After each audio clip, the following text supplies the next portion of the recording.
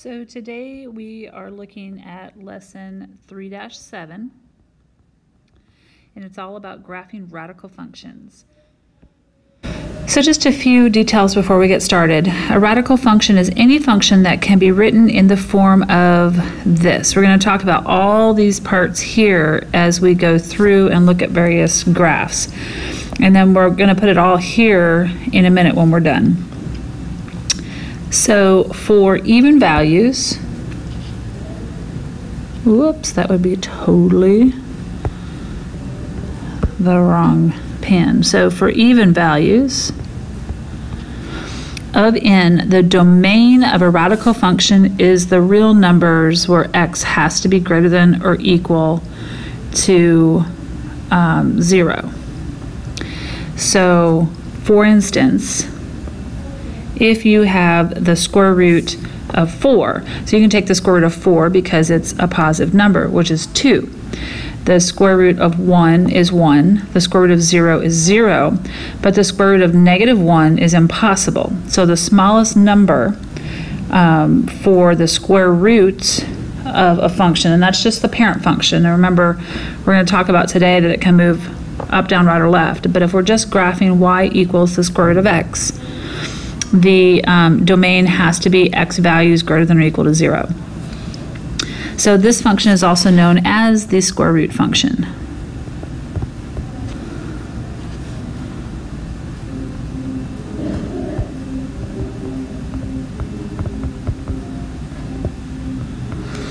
All right, so these are just some examples of types of functions, square root functions that we're going to graph. So you could have f of x, which remember means y, equals the square root of x minus 2, or f of x is equal to 2 times the square root of x minus 3 plus 1. So this one right here follows this form right here, where you have something in front of the radical, you have something underneath the radical being subtracted, it could also be added, and something outside the radical that's being added, it could also be subtracted. So you already heard me talk about the parent function. So the basic plain square root function would be y equals the square root of x. Now we can graph things other than a square root function. We can graph any kind of radical function. So that the parent function for any radical function would be the nth root of x. Then if our graph is reflected over the x-axis, which means that we're taking y values and making them negative, or we're taking negative y values and making them positive, the only way for that to happen is for there to be a negative in front of the function, and the function in this case is the square root. Or if it's just a radical function, your negative would be in front of whatever root we're taking of x. Now we can have a graph that stretches or shrinks. For a graph to stretch or shrink, that comes from this number in front of the radical. So if the number in front of the radical is greater than 1, it's going to be a stretch. If the number in front of the radical is between 0 and 1, like a fraction like 1/2, 2/3, 5/6, it's going to be a shrink. Now a stretch means that we're going to take a graph and we're going to stretch it. I can't show it both ways. We're going to stretch it like silly putty, up and down. So you just pull it and the graph is going to actually get closer to the y-axis. And it's going to be, I could kind of say it's equivalent to a steeper sloped graph, although we're graphing a curve today. And then if I shrink a graph, I'm pushing it down, and it's going to get closer to the x-axis, so it's going to get squished, and it's going to become a shallower sloped graph. Now notice that we haven't talked about a being negative. If there's a negative in front of a, that has nothing to do with the stretch or shrink. That has everything to do with a reflection. So if the negative belongs to the reflection, and then the number itself will be a stretch or a shrink.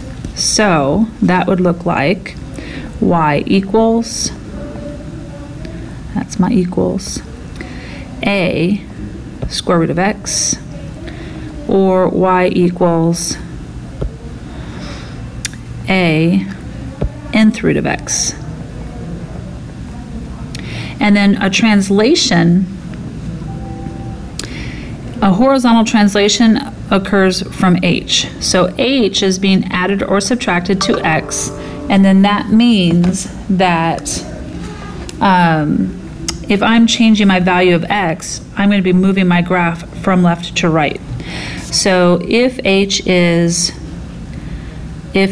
positive h, it's actually going to make a left movement.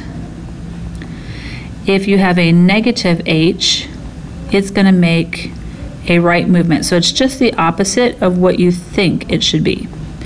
Whereas, and I'm going to prove this to you as we graph here in a minute, whereas a vertical movement for k, so if you add something outside the function, that's going to move the graph up or move the graph down. And that's exactly what you think it would be. So a negative k is going to be a down movement, and a positive k is going to be an up movement. So this would look like y equals the absolute value of x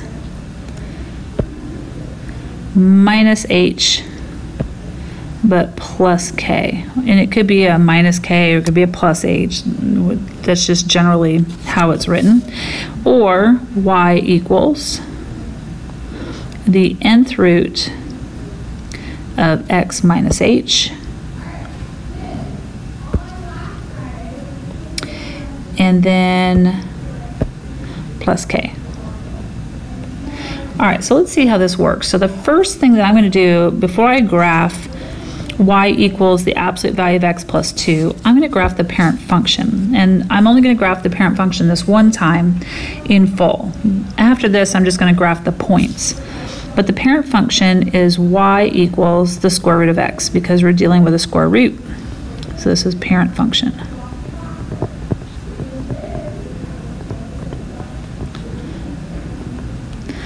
All right, so I need to choose values for x that I can take the square root of. So as I talked about previously, I can't take the square root of a negative value, so the smallest non-negative number is 0, and 0 is a perfect square. So I'm going to start with 0. The square root of 0 is 0. The next number after 0 is 1. So if I put 1 in here, I'm going to put 1 here for x.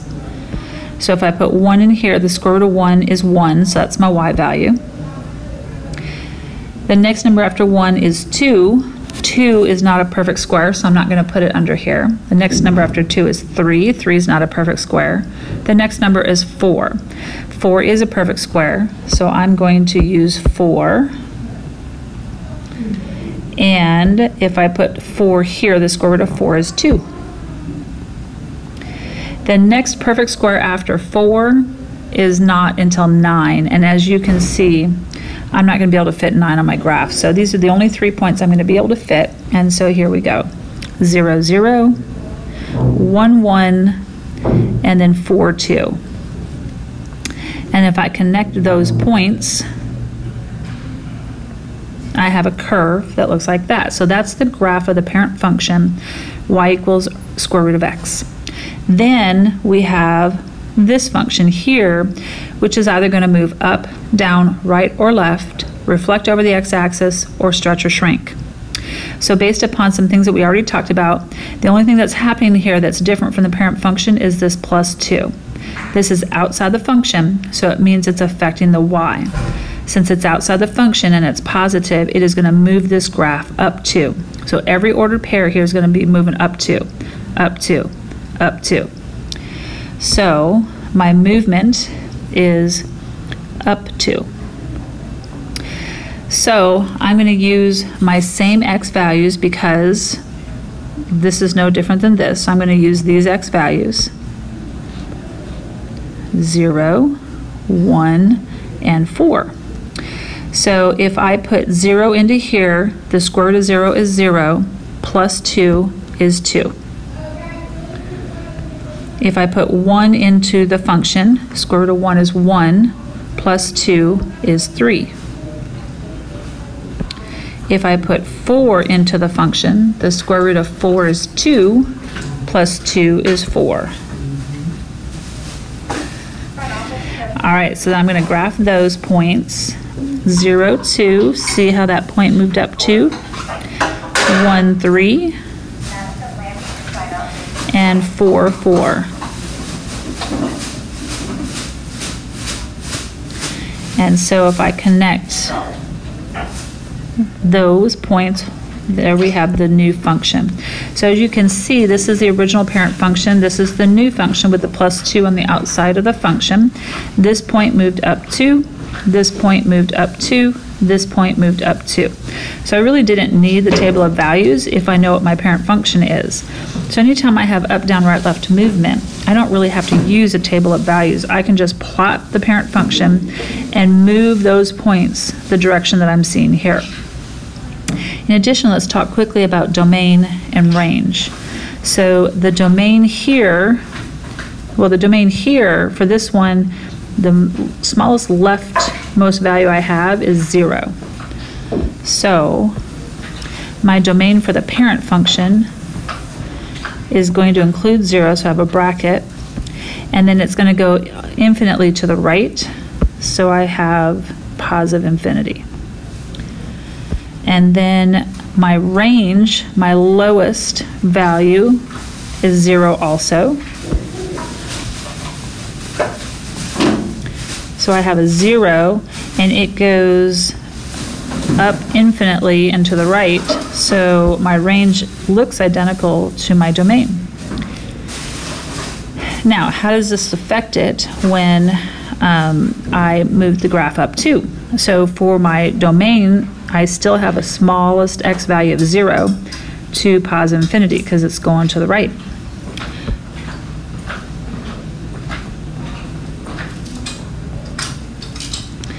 But look at my y value. My smallest y value starts at 2 this time, not 0. So I go from 2 to positive infinity.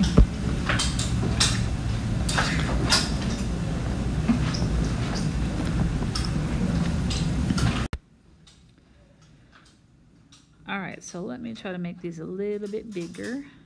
Okay, and straighter.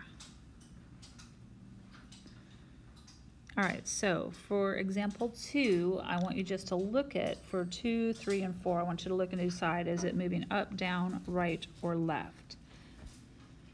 So what do you think here? Outside the function of minus 3, we are going to be moving down 3, and I'll let you use D for down, U for up, L for left, and R for right.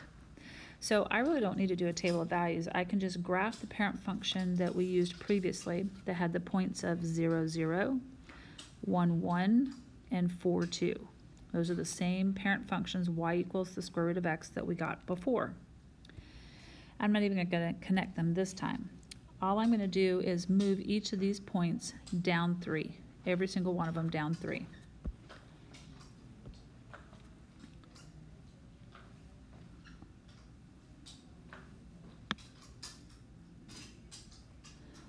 And then connect, and that's it. So these ones are pretty quick. Now if you wanted to use the table of values, feel free, be my guest. Because there's no right or left movement, you would still use the same values for x as we used for the parent function, 0, 1, and 4. So if you plug these into the table of values, square root of 0 is 0, minus 3 is negative 3. And you can see that point right here, 0, negative 3. Now plug 1 into here. Square root of 1 is 1. Minus 3 is negative 2. And you can see that point right here, 1, negative 2. And then the last point, plug 4 into here. Square root of 4 is 2. Minus 3 is a negative 1. And you can see that point 4, negative 1 here. All right, so this time for both of these, we have 3 being subtracted inside the function or 2 being subtracted inside the function. So if it's inside the function, it's affecting x, and the x movement is right or left. And that x movement is just the opposite of what you think it would be. So if it's a -3, we're not moving left 3, we're actually moving right 3, which I'll prove to you in a minute. If down here in this example, if I have a +2, I'm not moving right 2, I'm moving left 2. So I'm going to start with my parent function.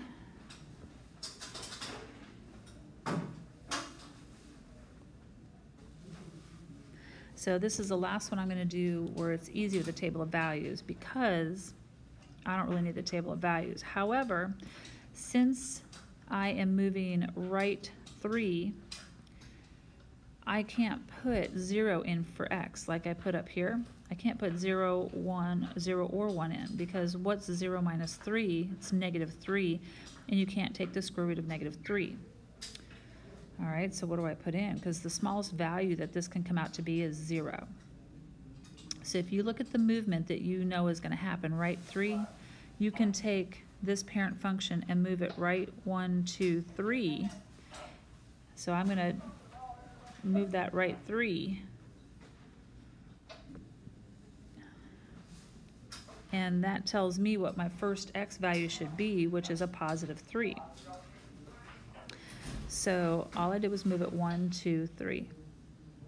So that means my first x value should be a +3, and 3 minus 3 is 0, which is that first x value that we had for that parent function. So let's use that. So I'm going to put in a 3. So then 3 minus 3 is 0. Square root of 0 is 0. And notice how that this first point translated right 3 to 3, 0. Now I'll bet you this point is going to translate 1, 2, 3 to 4, 1. So the next number after 3 is 4. If I put 4 in here, 4 minus 3 is 1, and 1 is a perfect square that I can take a square root of. So I do want to put 4 in here. So 4 minus 3 is 1, square root of 1 is 1, and lo and behold, didn't I say it was going to turn out to be +4, +1, which all that did was move this point 1, 2, 3 to the right, right 3. So then the next number after 4 is 5. Well, 5 minus 3 is 2. That's not a perfect square. Next number after 5 is 6. 6 minus 3 is 3. No. Next number is 7. 7 minus 3 is 4. That will work. So 7, oops. There we go. So 7 minus 3 is 4. Square root of 4 is 2. So I'm going to plot the point 7, 2.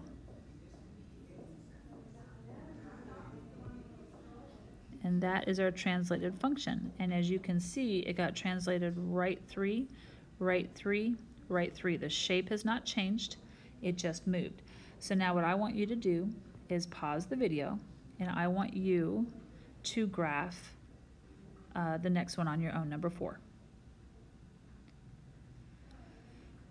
Okay, so hopefully you pause the video and graph this on your own. The parent function is 0, 0, 1, 1, and 4, 2. And then if I am translating left 2, each of these points are going to go to the left 2, left 2, left 2. And so that's as quick as it should be. So if I go left 2, I'm right here. Left 2 is here, and left 2 is here. That's it.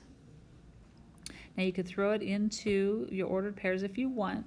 The smallest x value that you could choose, which would make this 0, is going to be left. Or if we originally chose 0 for our first x, then 2 left of 0 is -2. And look what happens. -2 plus 2 is 0. So you could have put in 0, plugged it in, and you would have gotten, oops, I don't know why I just put 0. All of that is completely wrong. Let's try that again. We plugged in -2. So we put a -2 here plus 2, which was 0. Square root of 0 is 0. That's much better.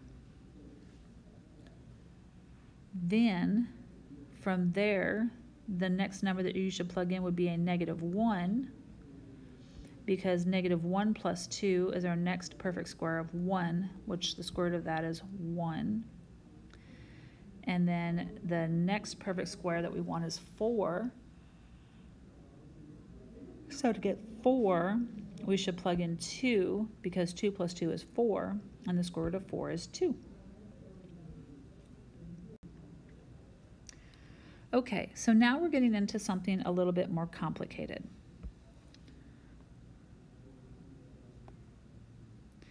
This time we have something in front of the radical and something being subtracted from the outside the function, and something inside the function. So we have 1, 2, 3 transformations going on.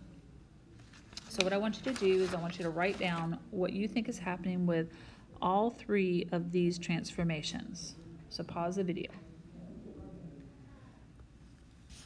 Okay, so the 2 is causing a vertical stretch. So I'm just going to insist that you say a stretch, but it is a vertical stretch. A stretch of 2. And then the 3 inside the function, the plus 3, is the opposite of what you think is going to happen because it's affecting x, and the x direction is right, left. This is the opposite, so it's not going right, it's going left 3. And then this is happening outside the function. Outside the function affects y, so it's going to go in an up or a down motion, and this is exactly what you think it is, so it will be down 1. So then, because of this stretch,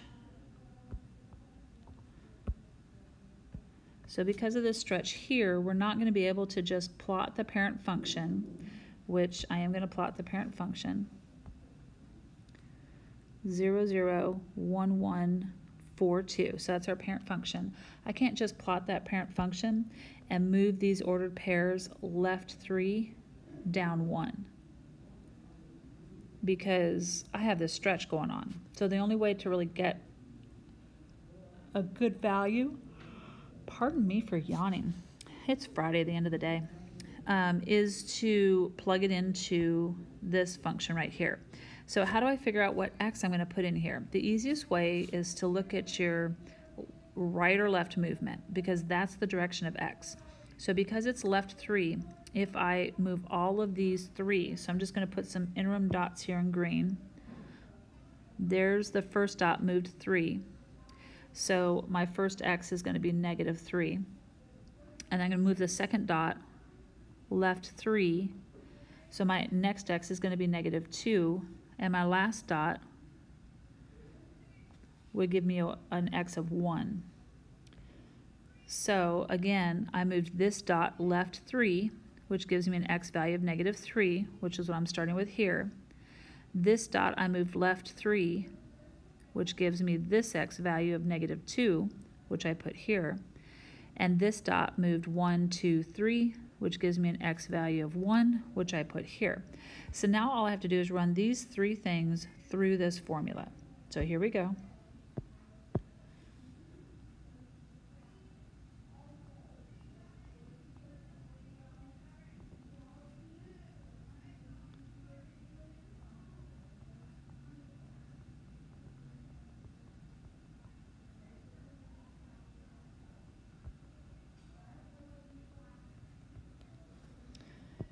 All right, so I'm going to plug in the -3, oops, then -2, and a +1. So -3 plus 3 is 0. Square root of 0 is 0, times 2 is 0, minus 1 is -1.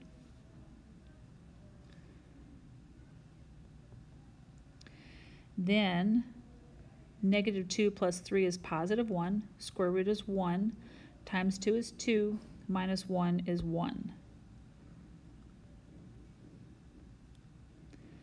1 plus 3 is 4, square root of 4 is 2, times 2 is 4, minus 1 is 3. So I'm going to plot those ordered pairs. So -3, -1, -2, +1. So remember, we have a stretch going on here. So the shape of the graph is going to change. And then 1, 3. So now I'm going to connect those points. And as you can see, this is a much steeper slope than what this slope was here. So if you connect that, you'll see that that's a much steeper slope. So let's just talk about domain and range when it comes to this particular graph. So my leftmost domain value is right here at -3. And then it goes to the right infinitely. So my domain is -3 to positive infinity. Then my smallest range value, it goes all the way up to here, right here at -1. So that's my lowest range value, and then it goes up infinitely. So my range is going to be from -1 to positive infinity. All right, so what I would like you to do is try to graph this one here on your own. Bear in mind that this negative, so let's write out what our transformations are going to be. So the negative means you have a reflection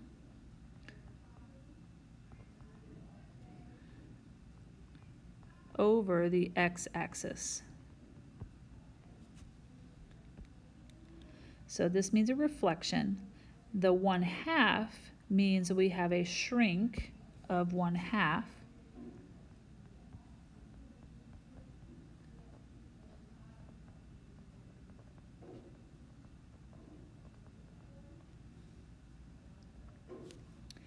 And then we have some up, down, right, left movement. So inside the function, I have a -1, so it's the opposite of what I think it should be. So instead of left 1, it is a right 1. And then finally, we have outside the function a +4. So it's exactly what you think, so that's going to be up 4. Okay, so pause the video and I want you to try to determine what x values are you going to choose first. And so just as a reminder, to choose your x values, use your right movement. So look at your parent function and move that right 1, and those are your x values that you're going to use. All right, so pause the function, or pause the video. Okay, so the parent function is, and let me move this graph over a smidge.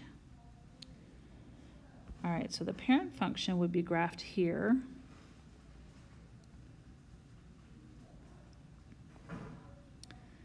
Then I'm going to move everything just right 1. I just want to move everything right 1. Whoops, I want a different color though. And I'm only moving everything right 1 so that I can see where the x value is. So this is right 1, and then right 1. So my x values that I'm going to use are going to be +1, +2, and +5. Because all I did was move each of these right 1, so that's a x value of 1, right 1, x value of 2, right 1, x value of 5. So I didn't do any of the other movements, I just moved it there so I could figure out what I'm going to put here. And so now I'm plugging it into the function, and actually I'm going to move this up over here.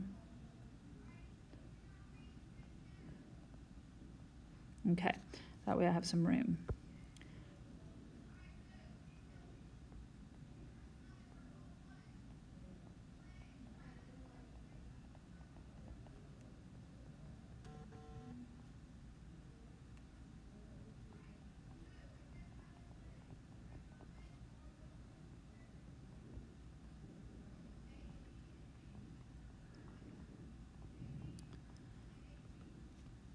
All right, so I'm going to put in a 1, a 2, and a 5. So 1 minus 1 is 0.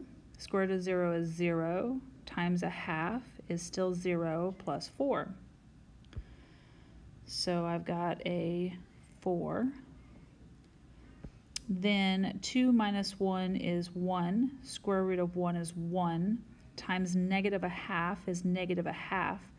Plus 4 is 3 and 1/2. 5 minus 1 is 4. Square root of 4 is 2. 2 times negative a half is negative 2. Plus 4 is 2. So let's go ahead and plot those points. So I have 1, 4, and 2, 3.5,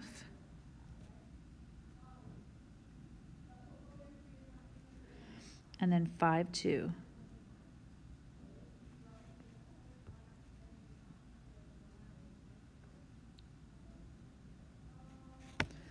So this line is a bit shallower than its parent function, and you're like, well, it's going in the wrong direction because it was reflected. So remember, this graph reflected goes this way. So if you reflect it over the x-axis, it went from here, it's going to look like this. So then this kind of curve moved up 4 and to the right 1. So from, like, if I just took this point and reflected it down here, I would go right 4, up 1, but we also had the shrink going on too, so it affects everything. So it's just easier if you do it in the table of values. Okay, so we are skipping this word problem. We're not going to look at that one. And then let's move on to our last page of graphs, and let's look at cube roots. So here we have cube roots. Make this a little bigger. Okay, so let's graph the parent function of a cube root first.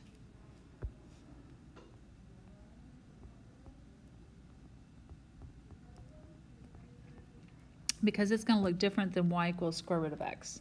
So our parent function is y equals a cube root of x. Now this time I want to find my smallest cube root. Well, because it's an odd function, I can take the cube root of a negative number. So I don't have to start at 0. I can actually choose any negative number. My domain is not restricted on an odd root function. On an even root function, your domain is restricted. But remember, if I went all the way over here to negative 8, which is over here, the cube root of negative 8 is negative 2. And then, so I am going to start there because we don't have that many perfect cubes that are going to fit on this graph. So I'm going to put negative 8 underneath the radical here. The cube root of negative 8, that's negative 2 times negative 2 times negative 2, is negative 2. So you plot that point, is going to look like right about there. Then the next perfect cube going in this direction is not 7, not 6, not 5, not 4, not 3, not 2, but negative 1. So if you put negative 1 in underneath this root, the cube root of negative 1 is negative 1. So I'm going to plot the point negative 1, negative 1. Then the next perfect cube going in this direction is 0. So 0. The cube root of 0 is 0. So I'm plotting a point at 0, 0. Next cube root is 1. Cube root of 1 is 1. And finally I have 8. Cube root of 8 is 2. And I can't fit that one on here. So the graph actually looks like an S function. Whoops, I went way high. It's really not that high. I got a little carried away. If I had it, it looked something like this. There we go, that's much better. Okay, so it looks like this sideways S. So what is happening in the one we actually have to graph? So it doesn't matter that it's a cube root. 2 is being subtracted inside the function, so the movement is the opposite of what you think it is, so we're going to go right 2. So I'm just going to take each one. I'm not even using this table of values. I don't need it. I'm going to take each one of these points and I'm just going to move it right 2, right 2, right 2, right 2. So here we go. Right 2 would put me right here. And then right 2 would be here, here, and here. And then connect those. Notice that the, whoops, let's unconnect that. That looks terrible. Try that again.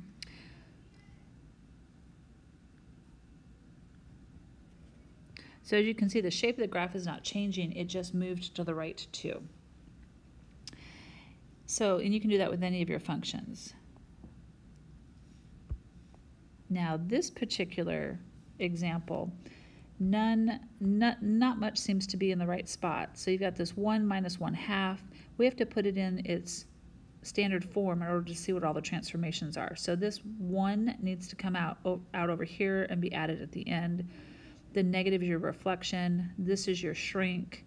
This is your movement left. And this +1 is going to be your up movement. So we should be looking at it like this. Y equals -1/2 cube root of x plus 3. And then +1 goes out here. So our transformations would be a reflection because of that negative. So reflection. Let's just do reflect.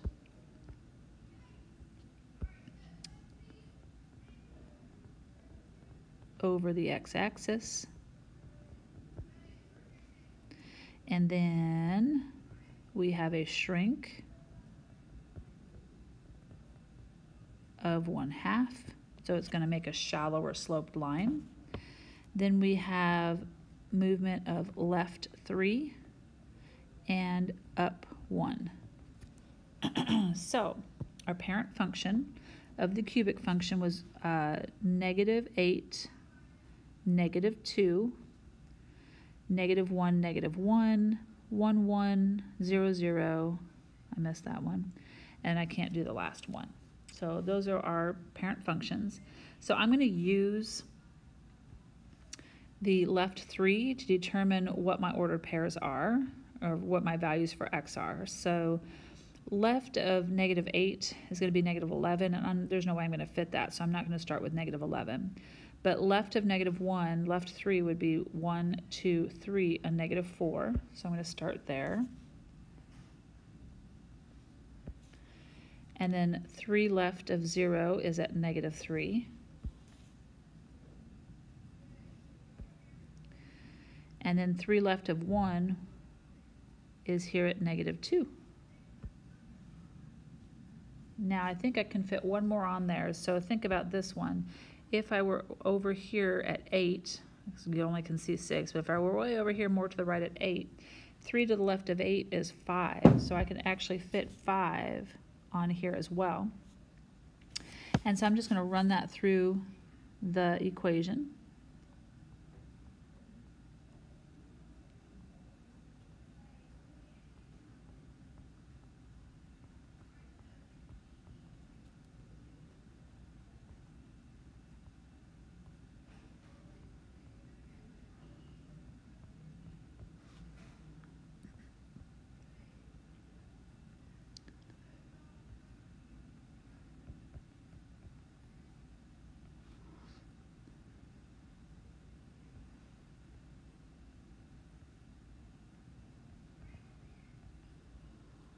Okay, so then let's put our values in. So I've got -4 in here, -3, -2, and 5. And I want to pay attention to my turning point, meaning when does the curve turn in the other direction, because it goes here and then turns. This is my turning point. So the 0 got moved 1, 2, 3. So this -3 is my turning point. So I'm going to label it as TP.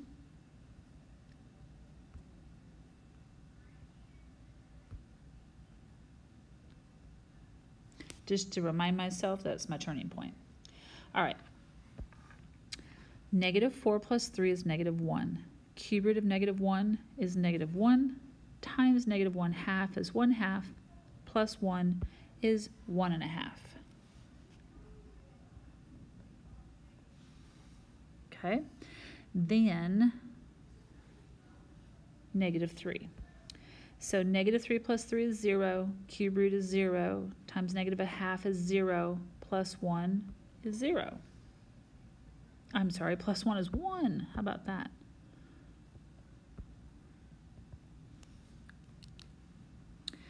All right, so then negative 2. Negative 2 plus 3 is 1, cube root is 1, times negative 1/2 is negative 1/2, plus 1 is 1/2.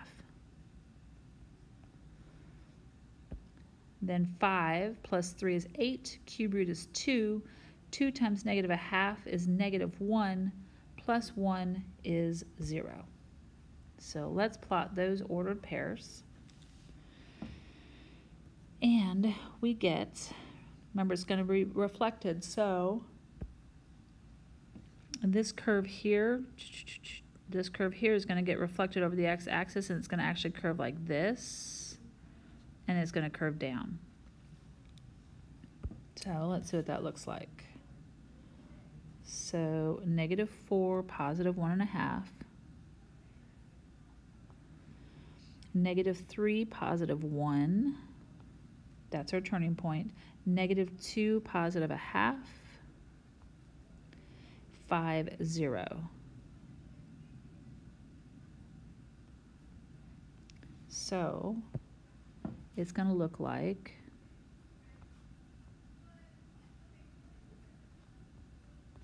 that.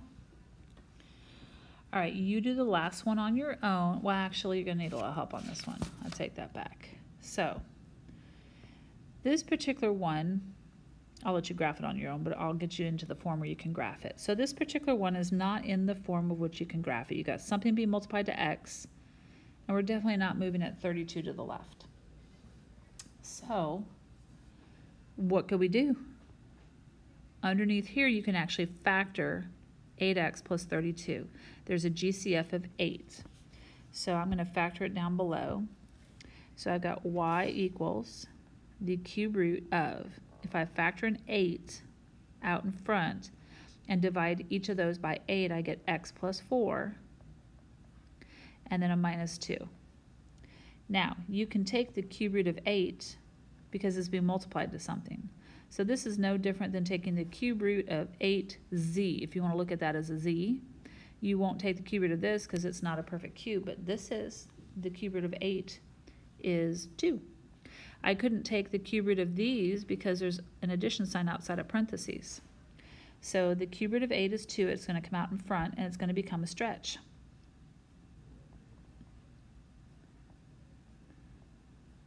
And then the x plus 4 stays underneath, and then minus 2.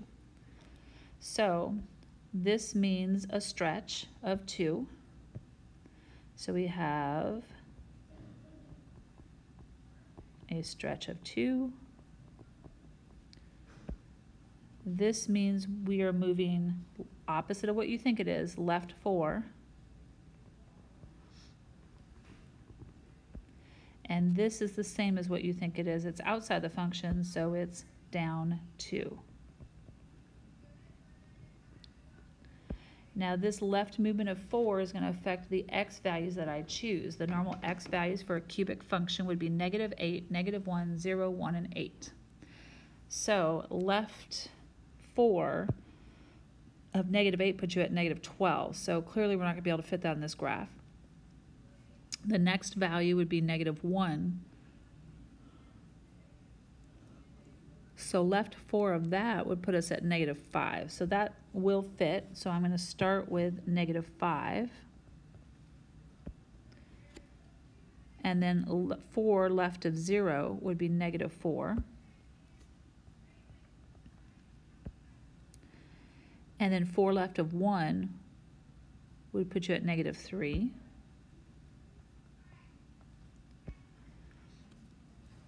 And then 4 left of 8 would put you at 4. So that one will actually fit on here. All right, so I'm just going to run it through my graph or my equation here. I'm not going to write it in here because I don't have room, but I'm just going to run it through here. So I'm going to put negative 5 in here. So negative 5 plus 4 is negative 1. Cube root of negative 1 is negative 1, times 2 is negative 2, minus 4 is negative 4.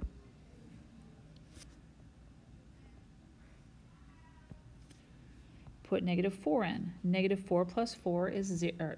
Negative 4 plus 4 is 0. Cube root is 0. Times 2 is 0. Minus 2 is negative 2. Next is negative 3. Negative 3 plus 4 is 1. Cube root is 1. Times 2 is 2. Minus 2 is 0. Last is 4. 4 plus 4 is 8. Cube root is 2. 2 times 2 is 4. 4 minus 2 is 2. So our parent function would have been here.